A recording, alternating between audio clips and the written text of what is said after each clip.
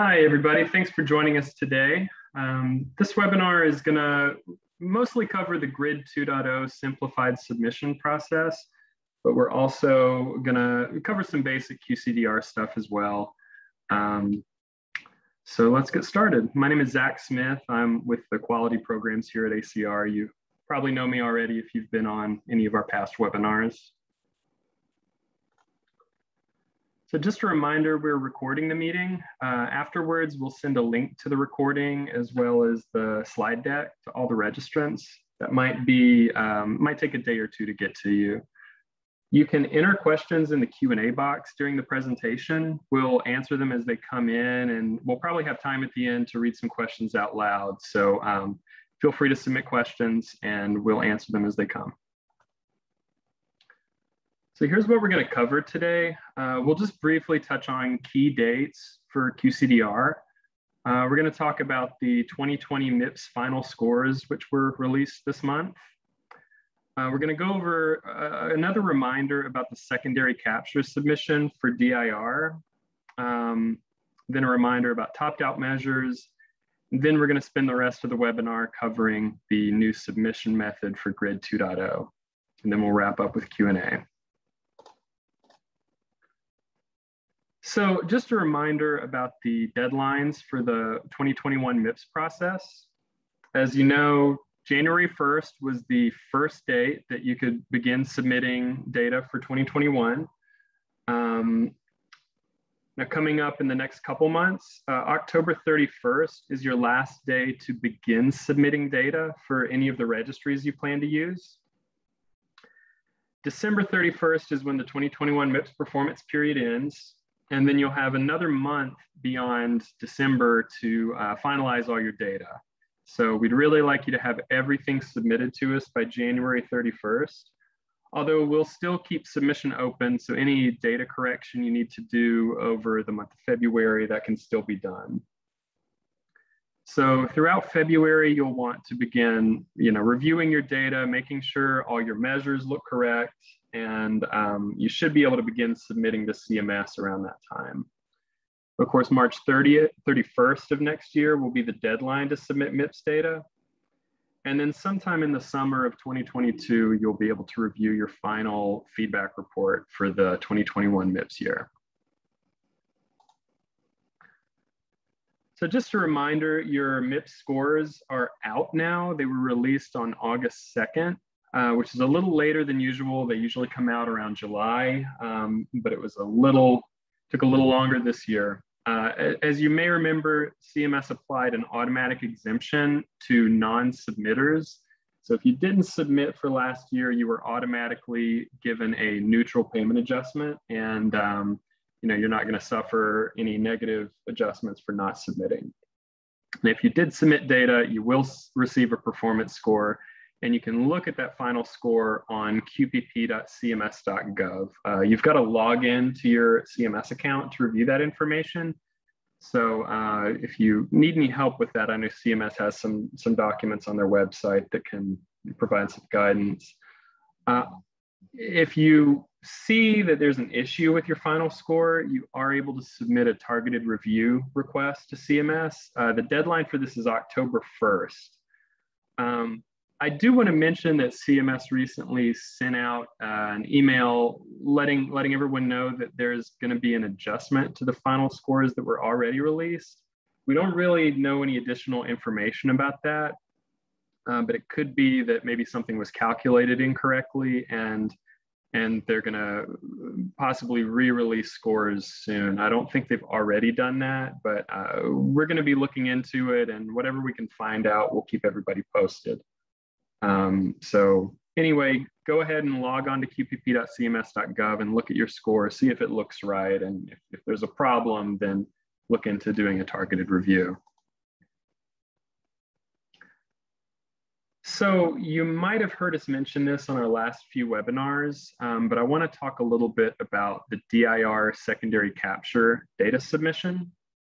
So this is relevant to any users who are submitting ACRAD34, which is the CT dose measure for head, chest, and abdomen exams.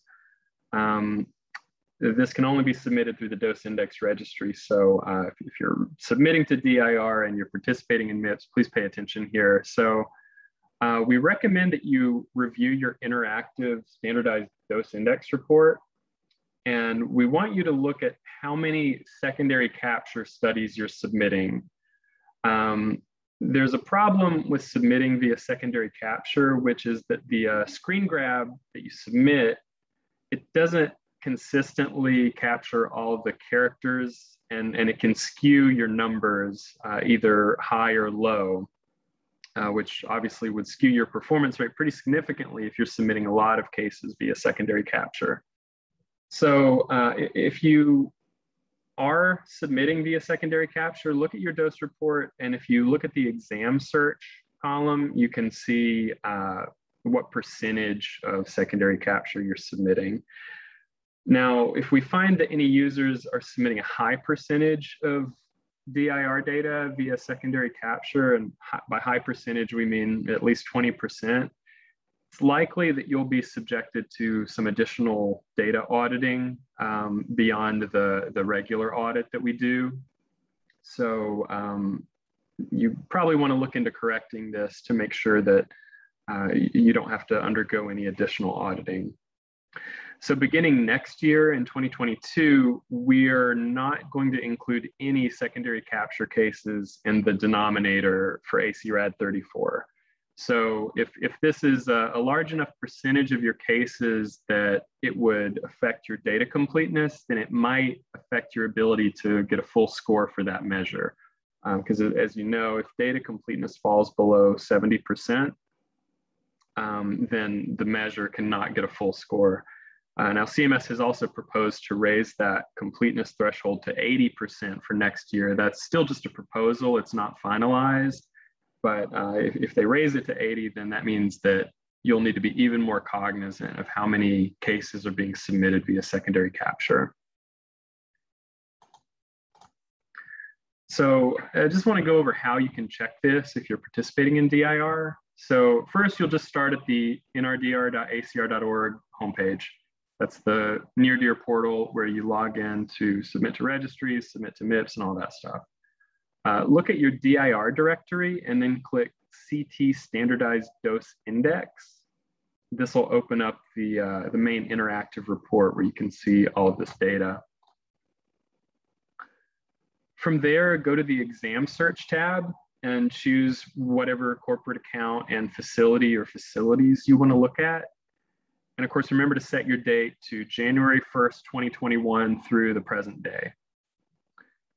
From there, you can set the RPID, that field, to one of the following. So this will isolate just those cases that are relevant to ACRAD 34. So once you set that, apply your filters, and then you'll see a pie chart that looks like what you see in the bottom right here. So the blue percentage is how many are coming via RDSR. That's what you want to see. You want to see a lot of cases submitted via RDSR. And the red is the number submitted via secondary capture. And now you can see additional data if you want to get a little more granular with what you're looking at. So you can look at the scatter plot over time view. And that, all of your different CT scanners, it'll give a symbol for each scanner. And again, the blue represents cases that come via RDSR, red represents secondary capture. You can also mouse over those symbols to see any additional information, like what scanner it came from, what was the, what numbers were you getting for the dose, and so forth. As you can see here on this graph, a lot of the secondary capture cases are concentrated towards the bottom, which is an indicator that there may be a problem with the data that's coming via secondary capture. So if you look at your data and you think that you may be submitting a high percentage of cases via secondary capture, then we recommend reaching out to us. You can get in touch with our DIR team, and you can look into possibly changing your submission to RDSR, resubmitting any secondary capture data that you had submitted previously. So just reach out to us if you need any help with that.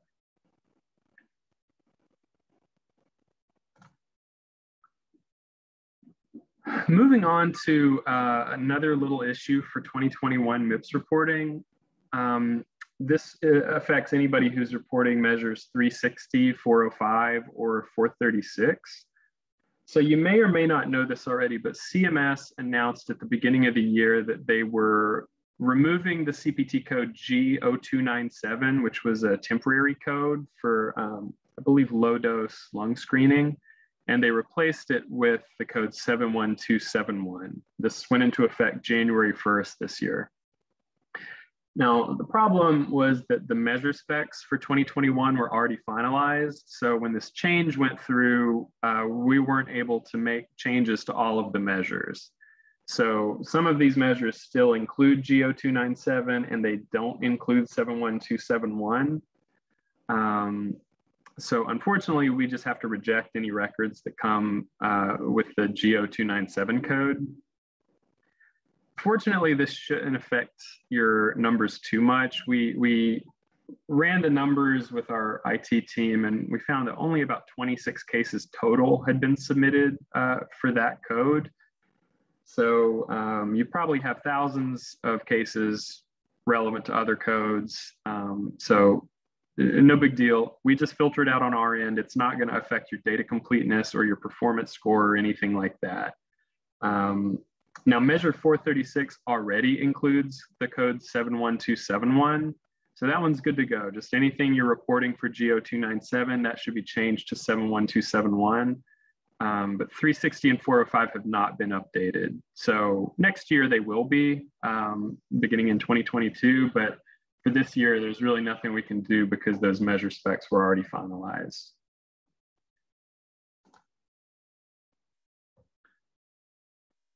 So moving on to the problem of measures being topped out and or removed. I want to mention that the 2022 MIPS proposed rule has proposed to get rid of 2 more radiology measures. That's going to be 195, which is stenosis measurement for carotid imaging, and 225, which is reminder system for screening mammograms. Those are definitely 2 popular measures that I would say most people on this call have probably been submitting. And then, of course, several more measures were topped out for 2021 and will most likely continue to be topped out and capped at 7 points for 2022. So, I mean, one of the big things we recommend is submitting as many measures as you can so that you can achieve the high priority bonus for any measures beyond the required 6. This can help offset that 7-point cap a little bit. And just be aware that CMS does like to remove topped out measures after they've been in the program for some amount of time. What ACR is doing to mitigate this is we're looking at some of these measures that we've stewarded and we're looking into possibly updating them, changing the denominator or numerator a little bit, which would sort of reset that benchmark and allow us to keep the measure in the program a little longer. We can't make any guarantees about that, but that's just something that we're working on and we're hoping can improve the longevity of some of these measures. Now, this is a good segue into why we want to talk about the Grid 2.0 measures today. We've got all these measures being removed and capped at 7 points. We also have all these new measures that were added in 2020. And a big reason we're doing this simplification effort is to encourage the reporting of these measures, hopefully get them benchmarked as soon as possible so that you can start receiving full credit for them. So if you're not already familiar with these new measures, there are 7 of them total that were added to the QCDR in 2020. Those include ACRAD 36, which is incidental coronary artery calcification. 37 is interpretation of CT pulmonary angiography for pulmonary embolism. 38 is related to ventricular shunts. 39 is a kidney stone measure. 40 is structured reporting for prostate MRI, so it's a PIRADS measure. 41 is use of quantitative criteria in FDG PET imaging. And then finally, ACRAD 42 is surveillance imaging for liver nodules in patients at risk for hepatocellular carcinoma. So some of these measures you may have already begun submitting. You might have looked at them and decided you'll submit them at some point in the future. But we do encourage you to start submitting them as soon as you can. So when we first added these measures to the program, you were required to be registered for the grid, and you had to be submitting data through the grid portal to get credit for these measures. So a big thing is that this required us to expand the grid data template, which was originally pretty not too unwieldy before the grid 2.0 measures came about. It was mostly used for the grid turnaround time measures and things like that. But when we added these grid 2.0 measures, we had to start collecting data for new fields like anatomy, clinical focus, patient history, because these new measures required a lot more information. They required information about incidental findings, about size of nodules, whether the patient had a history of cancer, anything like that. So some users did begin submitting these measures in 2020, but others, I think, found that the process of implementing these into their system was a little too difficult. So what we've decided to do with these measures is to allow you to submit them via the MIPS portal now using a simplified format, which is much more similar to how you submit the MIPS measures. So we've taken all of these measure specs and we've sort of simplified them down into something more familiar to you, similar to a MIPS measure. And if you want to submit via this method, you don't actually have to be registered for grid. I do want to stress that if you want to continue submitting data for these measures through grid, you can still do that. This is an alternative to that method, but it's not replacing that method entirely.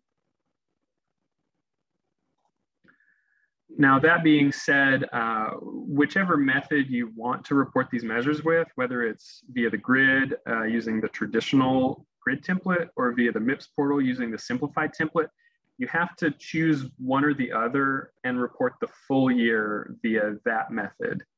You can report both ways if you want to, but because we're not able to combine the data submitted to grid with the data submitted to MIPS, you have to submit everything via one of those methods in order to get credit for the measure. It's just the type of data we're collecting is so different between the two formats that we can't really easily combine, say you submit the first half of the year via grid and the second half via MIPS. We're just not able to do that.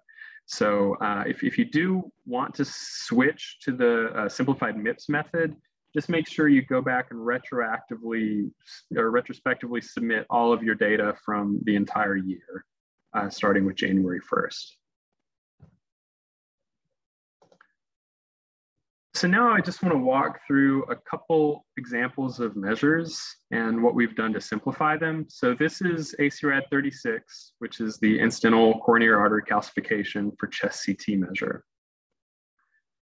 So if you look at this document and if you're familiar with MIPS measure specs, you'll see that they're pretty similar. We've given you just a list of CPT codes for the denominator.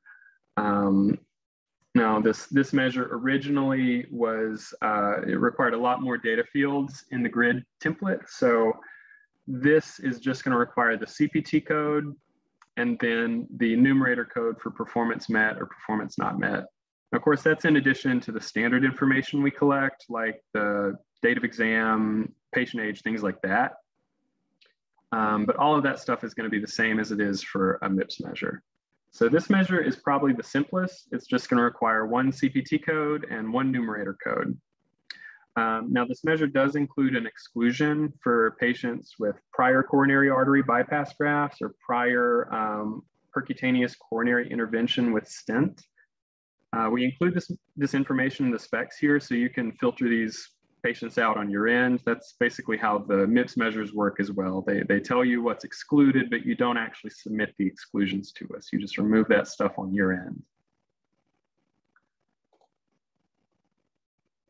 Now, this is another example of one of the simplified measures. This one uses ICD-10 codes as a way to get some additional denominator information. So this is ACRAD 37, the CTPA for pulmonary embolism measure. This denominator is basically the CPT code for CTPA, and then the additional information, which we call the secondary denominator info, is a finding of pulmonary embolism. So these ICD-10 codes here represent whether the patient was found to have a pulmonary embolism. There are no exclusions for this measure. And then just like the previous measure, you've got a performance met code and a performance not met code. Now, this is another measure that has been relatively popular. 36, 37, and 40 are the ones that most people have submitted so far, which is part of the reason I wanted to include examples of these.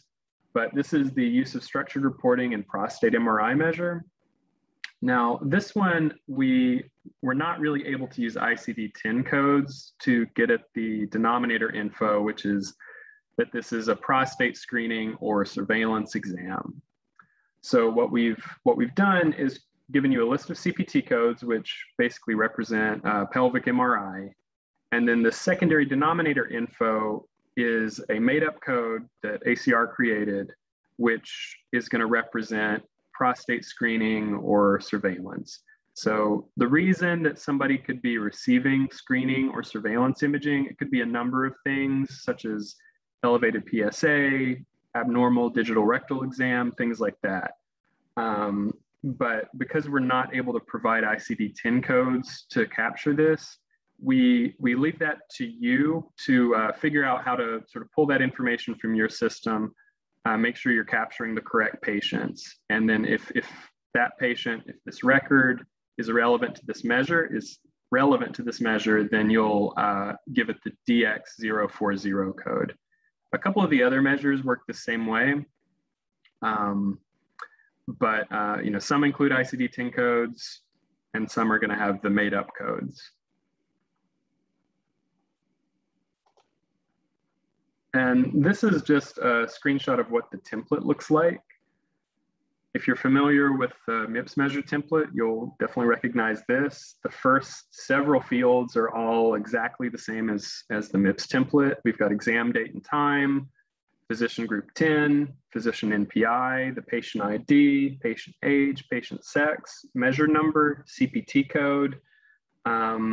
The only thing that's really different is the secondary denominator info column, which is basically analogous to the denominator diagnosis code field in the MIPS template. And so this is, in the MIPS measures, that's an optional field that some measures require a response and some measures don't. So we've changed it from denominator diagnosis code just because we're capturing a little more information than just like an ICD-10 code in that column. So that's why we renamed it. But other than that, everything is exactly the same as the MIPS template. You've got the numerator response value, and then off screen, you can't see it, but the next column is just the unique exam ID. We also got rid of the fields for the, I believe it was called the extension response and extension response value fields. Those were columns that we added to the MIPS template to meet some requirements for measure 145, but we've actually stopped using those columns. So they're totally inactive on the MIPS template. And for this template, we've just deleted them altogether so that we don't confuse anybody with them. Now, once you've completed this file, you'll upload it to the MIPS portal using the exact same upload data tab that you use for the MIPS measure template. So there's no special place you have to go that's going to be different from anything you're already familiar with. You just go straight to upload data, upload the file. The naming convention works pretty much the same as it does for the MIPS measures. You'll just upload it, and then that data will be processed and it'll go to your performance report. This is just an example of what your template might look like if you were going to submit a record for ACRAD 36, 37, and 40. You'll fill out all the data that's required. For ACRAD 36, there's no secondary denominator info required, so that one's blank. For ACRAD 37, an ICD-10 code is required, and for ACRAD 40, a made-up DX code is required. So you'll populate the template like that, you'll upload it, and then your data will appear in your performance report. I want to mention that we're coding these measures as QACRAD 36, 37, 40, et cetera. We had to add some kind of letter to differentiate them from the measures that come from GRID. Similar to what we did with the IR registry, if anybody participated in that and anybody remembers, but we were allowing users to submit MIPS measures through the IR registry. And those measures that came from the registry, we had to add some sort of identifier in front of them so that you could tell that these came from the IR registry while these came from the MIPS registry. So same thing here. If you're submitting via GRID and via MIPS, you'll see ACRAD 36 show up twice. You'll see ACRAD 36 with no Q. That's going to be data that comes straight from GRID. And if you see a QACRAD, you'll know that comes from the MIPS portal simplified reporting method. So here's a list of links, and when we send the slides out, you'll be able to click these and take a closer look at some of these documents. But we've got the full list of the simplified measure specifications, which includes all 7 measures, not just the 3 that I showed today. We've got a link to the Excel template and the file specifications, as well as the text template and the text file specifications. So just like the MIPS measures, you can submit via Excel or via text template. So with that, we can pretty much wrap up and start taking questions. I just want to give a reminder that you can submit a support ticket to nrdrsupport.acr.org. You can also look at our Freshdesk articles, where we've got articles written about just about everything to do with the registries, whether it's MIPS or the traditional NRDR measure or NRDR registries. You can also email us at nrdrsupport@acr.org to open a ticket, or give us a call at the number below. And of course, we have our QCDR information as always at www.acr.org/QCDR. So with that, we've got about 30 minutes left for questions. So let's take a look at the chat.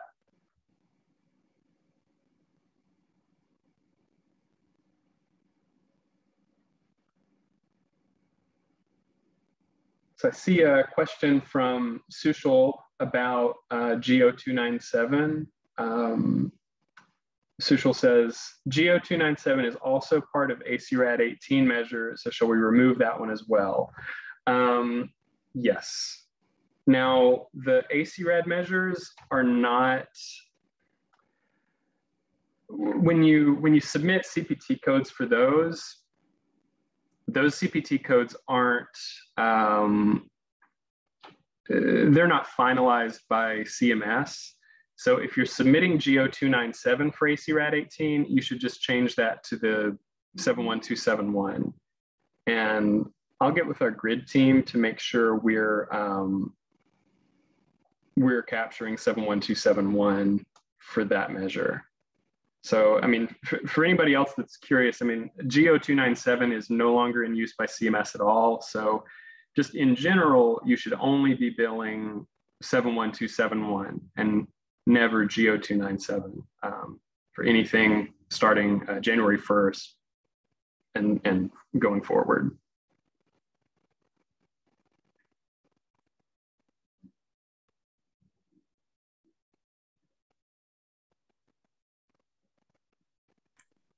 Zach. Uh-huh. They can also, through GRID, report the modality. So if for that G code, they could state it as being CT. True. It's a good point.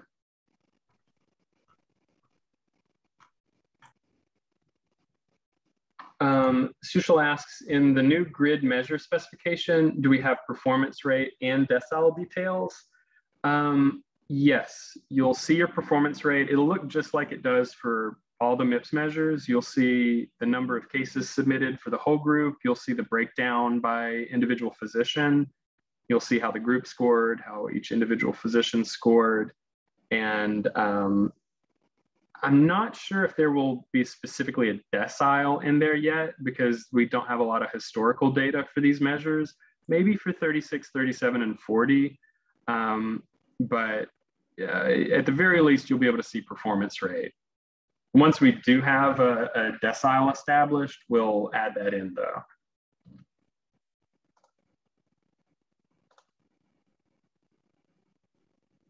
Also, if anybody wants to raise their hand, we can unmute you and you can ask your question out loud, or just keep using the Q&A box.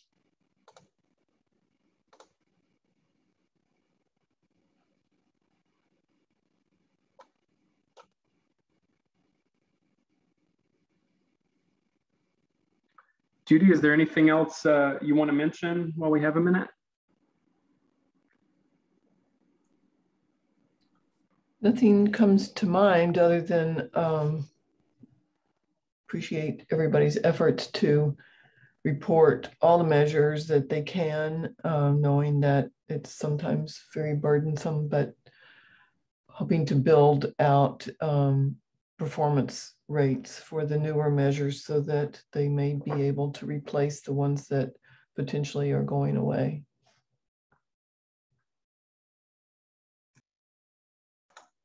We've got a hand up from Greg Wirtz. So Greg, I'm going to unmute you.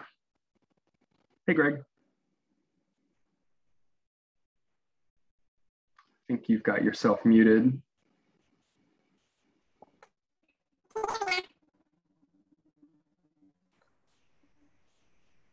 Hey, are you there? I think we can hear you.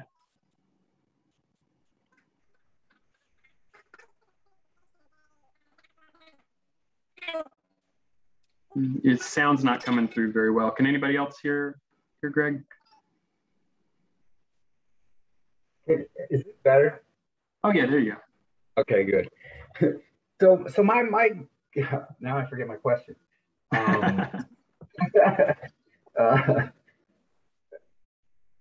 What was I going to say? Oh, what's your take on like the opportunity that exists for the new grid measures in regards to having them benchmarked, and what is like have you been able to see enough practices submitting the newer grid measures that there could be potential in a quick turnaround and some benchmarking established, you know, sooner than later?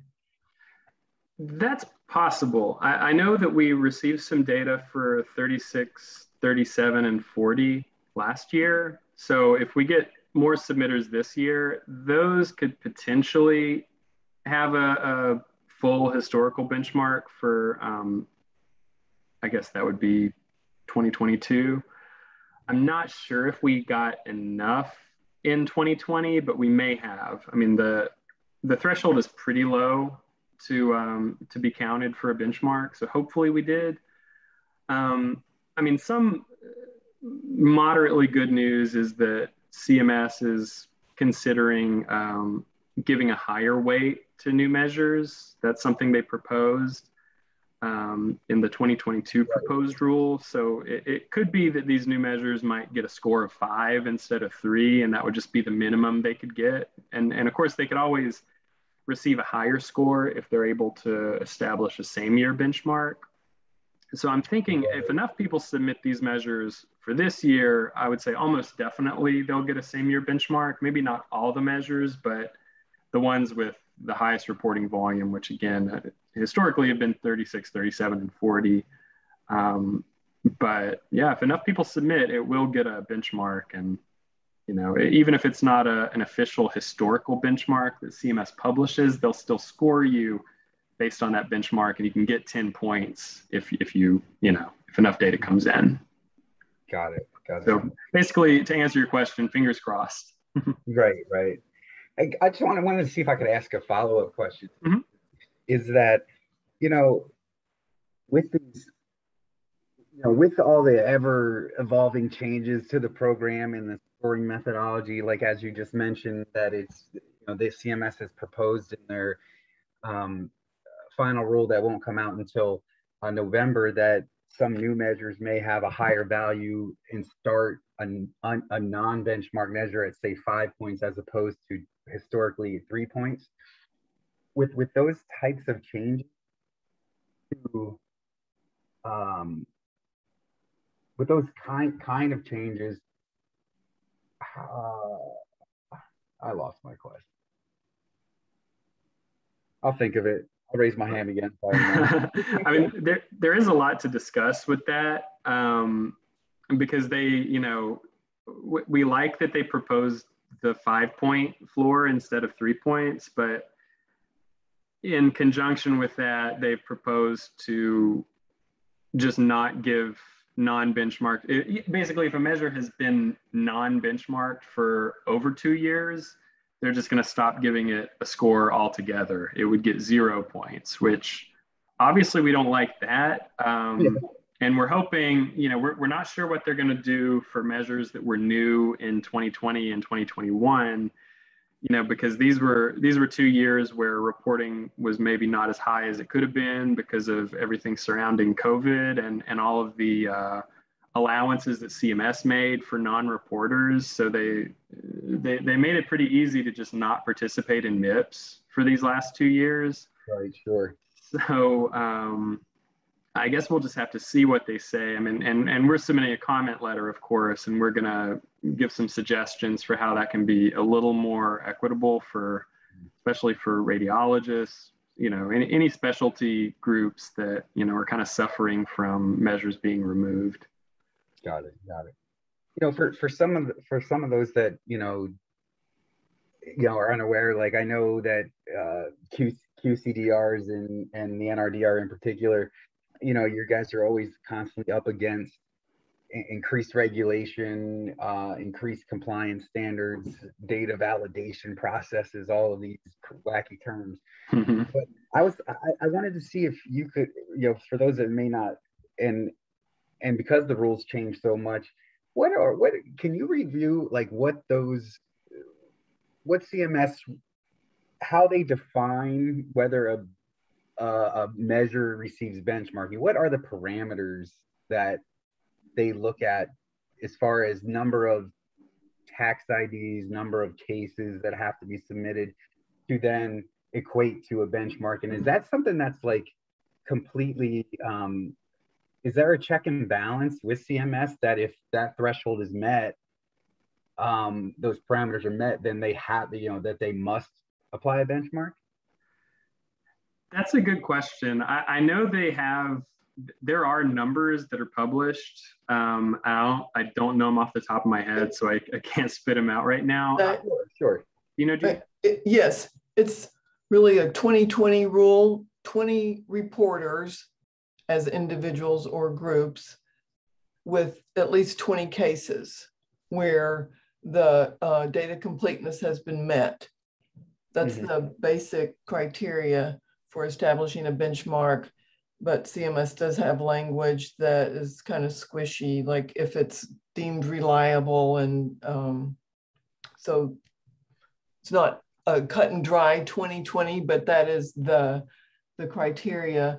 And in terms of validating or holding CMS to that, if we watch that, and I know that other measure stewards do as well, watch very closely whether the benchmarks are established, knowing the numbers that we've that have been submitted. So we do look at that, and if we have question as to why there wasn't a benchmark, we will contact CMS and hopefully modify that. Gee, that's certainly good to know. I know that throughout the entire program, in the back of my mind, I've always, the conspiracy theorist to me always questioning, is there truly a check and balance system in place for what CMS publishes for what is followed through with? So I definitely appreciate the the ACR's ability to go back and kind of hold accountable CMS, if and make sure we're looking and recognizing, this data that's being submitted, and it should turn into benchmarking as, to help with the entire program, really. So that's all. Thanks, Greg. I mean, we're not always successful. I know when the it was like around the transition time from PQRS to MIPS and the turnaround time measures, we knew that there was enough data to benchmark them, and they didn't. And we had multiple conversations with them. It was basically their ability to do that calculation for the non-proportional measures. And so it didn't turn out to have benchmarks that initial year, but they did eventually do it. I think it was the second year that most of the turnaround time measures got benchmarks. So we're not always successful, but we work towards that. Absolutely. I know I speak for a lot of people when I say we appreciate all your efforts when it comes to this stuff. Thanks, Greg. All right, any more questions? Any more hands raised? None yet.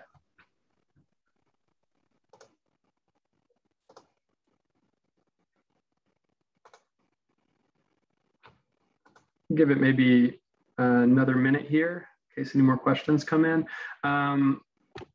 I do just want to say we're probably just a couple days off from fully opening the submission for these Grid 2.0 measures. So we just have to finalize a few things with IT. It's pretty much ready to go. I just want to make sure they have the most up-to-date version of the codes. So we'll send another email blast out to all of you once it's officially ready to go. In the meantime, you can look at the specs I sent out and look at the template file. You can start pulling the data, populating the templates, and just be ready to upload as soon as we give you the go-ahead. It shouldn't be more than another week. I think it might even be ready by tomorrow. I just have to confirm. So just keep an eye out for more information on that.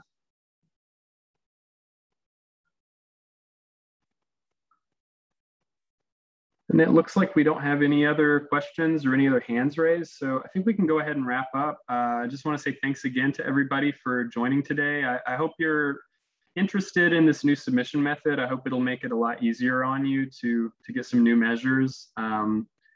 But as always, just reach out to us if you have any questions, and be looking out for an email in the next couple of days with the recording and some more information about how to get started. Thanks, everybody.